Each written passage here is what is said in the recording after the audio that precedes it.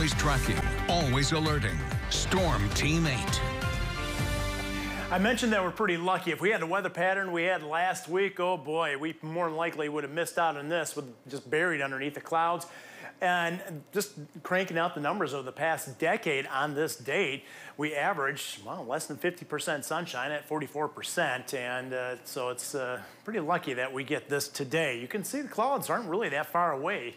Much of central western Wisconsin underneath a full overcast, also around the Buffalo area and much of Ontario underneath the clouds. Good to see Cleveland busting out of those clouds. Still partly cloudy situation there. We're enjoying nothing but sunshine. I do expect a high thin layer of clouds to develop, especially southeast of Grand Rapids.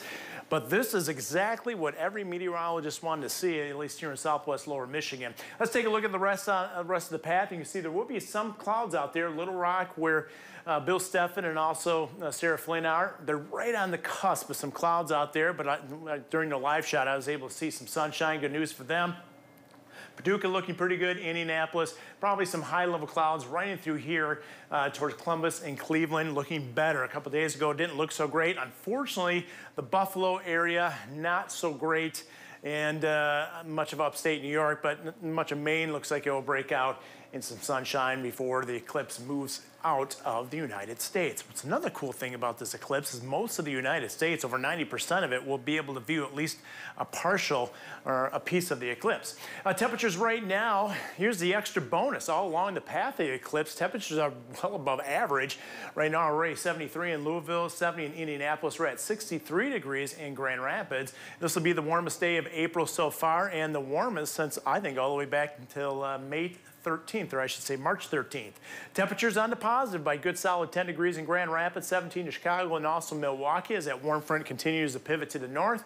These temperatures will also continue to warm by about another 5 to 7 degrees. Right now the wind's up, southwest around 15 miles an hour, 24 in Muskegon area, 11 in Kalamazoo.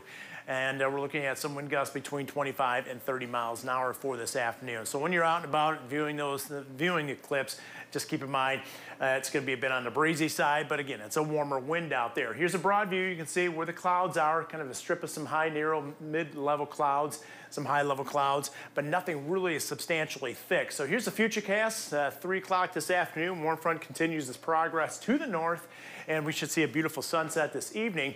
But later on tonight, with the cold front approaching, we'll have a chance of some showers out there. They'll be quite scattered, and a better chance to be northwest of Grand Rapids towards Newaygo, Muskegon, Oceana, Hart area.